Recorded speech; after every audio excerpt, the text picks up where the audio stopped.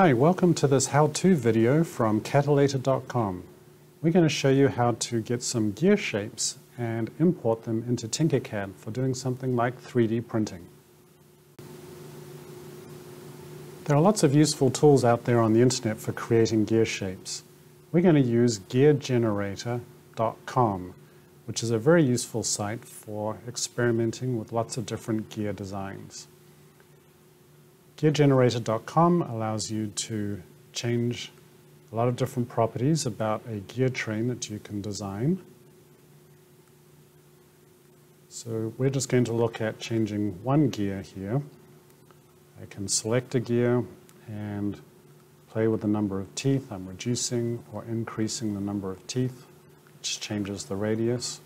When I'm happy with the gear that I've designed, I can select Download SVG.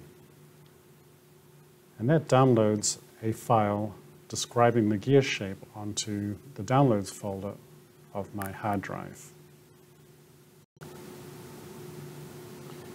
In order to be able to use the SVG file I just saved from GearGenerator.com, I need to transfer it through a program called Inkscape to clean it up a little bit before I can import it into Tinkercad. I start up a new document in Inkscape and I select File, Import, select the file I just saved, and now here it is. I put it in the middle of my document window.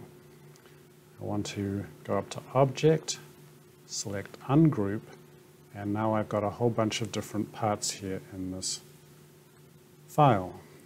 I want to get rid of some of these circles, so I just click on them, select them, hit the Delete key, and get rid of all of the extraneous information till I just have my gear. I can select it and change the fill.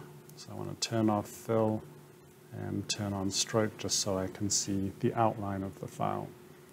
Now I can select File, Save As, and this is very important. I want to save it as an optimized SVG file. So I'm going to call it Gear, and set Save and select all of the defaults. I'm now going to use Tinkercad to make that gear file into a three-dimensional object that I can use for 3D printing. So I start up a new file in Tinkercad. I select Import, choose a file, go to my Downloads folder and select the SVG file that we just cleaned up from Inkscape, select Open, and then Import. Tinkercad now starts the process of importing the file. Brings it in, and now we see we have a three-dimensional gear that we can make thicker or thinner, depending on what we want to do. One of the things that we usually need for a gear is to have a hole in the center to put a shaft in there. So we can select a cylinder, and then to get it aligned with the middle, we select the cylinder, hold down the Shift key, select the gear, and then we want to select Align, and we choose these middle circles here until we have got the shaft aligned with the center of the gear. Now, we might want to group those together so that shaft is part of the gear.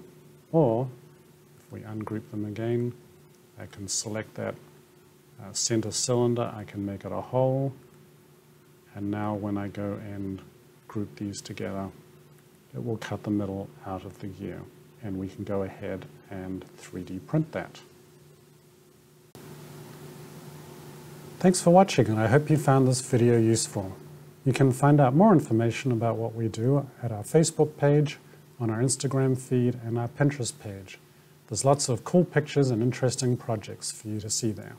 Thanks, and see you soon.